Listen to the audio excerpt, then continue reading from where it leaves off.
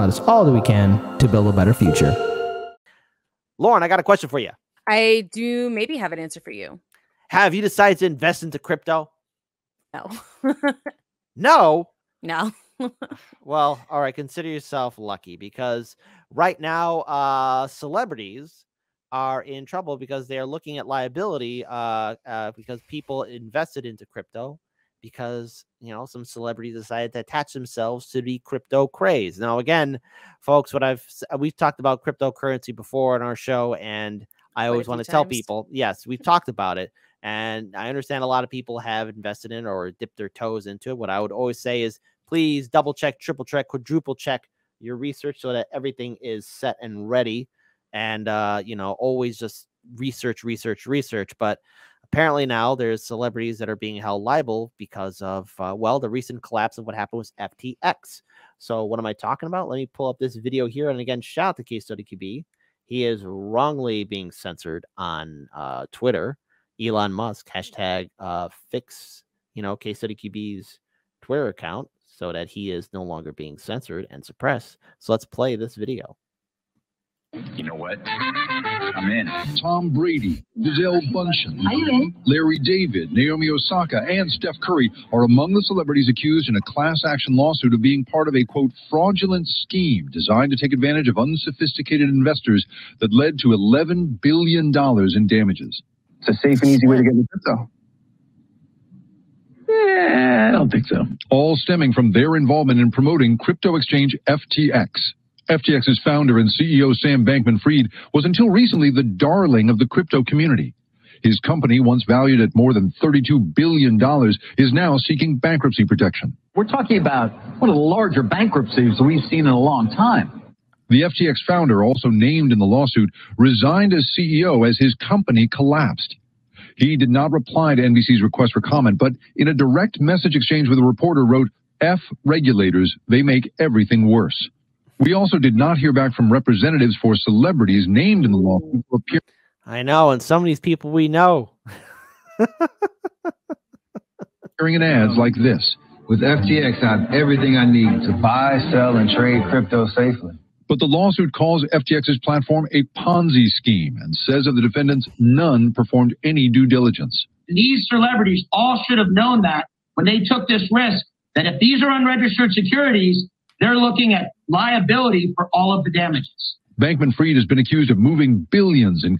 And this absolute collapse of what's happening with FTX has impacted a lot of people. And let's face it, FTX, as we covered on the show previously, also donated a large chunk of change to the Democratic Party. Customers' funds without their permission to another one of his companies.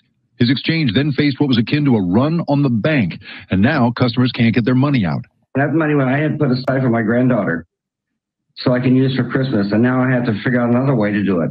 The new lawsuit now calls for accountability from FTX's big-name endorsers. Jake Ward, NBC News, San Francisco. All right, but there's a little bit more that I want to play here. So before we do pull up that video, Lauren, what are your thoughts? I mean, I was also following this story, and one of the things that came up in my news feed earlier this morning was, again, just a fun little tidbit about Sam Bankman-Fried. He is also now in trouble too for because he's getting sued for transferring quite a lot of the assets. He's filed for Chapter 11 bankruptcy protection, and the filing said that he transferred a lot of those assets to the custody of the Bahamian government. So I think that's kind of so it's just, there's a lot of sus things going on in here, and we're talking about it being a Ponzi scheme, which again, I feel like a lot of crypto is really just feels like that, because you're just putting money in and it gets moved around a lot, and it's a shell game. It's always been a shell game. And it is interesting to me that there's so many people, and again, I don't know if all of these celebrities knew about it or if they just also were taken in and they're like got swept up in the excitement of being involved in something new. I don't know.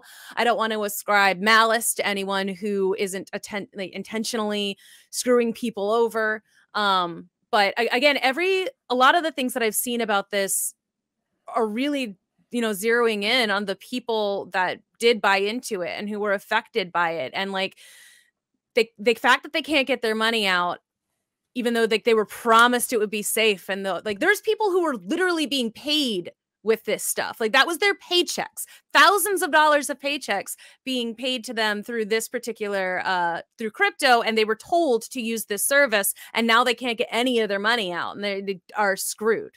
And it's, I don't know. I have never trusted crypto, really. I do think that eventually we're all going to have to be a little bit more on board with it, but I really hope that there's a lot more protections before that becomes the thing. Like, I know that we're always shifting how currency works. Like, we're not on the gold standard anymore. It's the almighty dollar. So eventually it might be the almighty Bitcoin. I have to be prepared for that eventuality, but it is not safe right now. And I gotcha. Isn't. Sure, F regulators, they make everything worse. That's like saying F the umpire, they make the game worse. But without the umpire, you're out of the game entirely. Let's talk about these class action lawsuits, because they're going after these big name celebrities, but they can't go to the SEC, right? They can't go to the government because all of these things were unregulated, right? People went in with a true buyer beware. The government's not here to bail you out. Because you're not a big bank, so of course it's well, that's absolutely right. There isn't any of the insurance, right, the FDIC backing or any of that you would expect from a conventional form of wealth in this country.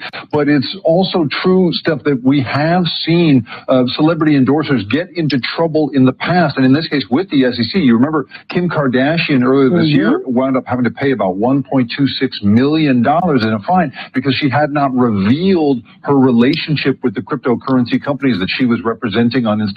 Well, in this case, what's funny is that at that time, there was a statement put out by the SEC saying, celebrity endorsers should be reminded that it is not okay to be endorsing this stuff without revealing your relationship here. It does not seem at all clear that this long list of celebrities who helped to get so many people interested into it, helped to make FTX a household name. It's not clear at all that they internalized what the SEC was saying at that time. FTX hired maybe one of the biggest bankruptcy expert on the planet to take over the company. He stepped in and took over Enron after their disaster. He put out a statement saying this place is an absolute fiasco. He has never seen something so bad in his life.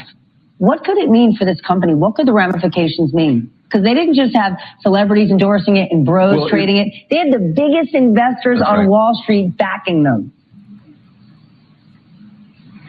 I think that's absolutely right. We are seeing here not just the dollars and cents collapse of billions of dollars in wealth.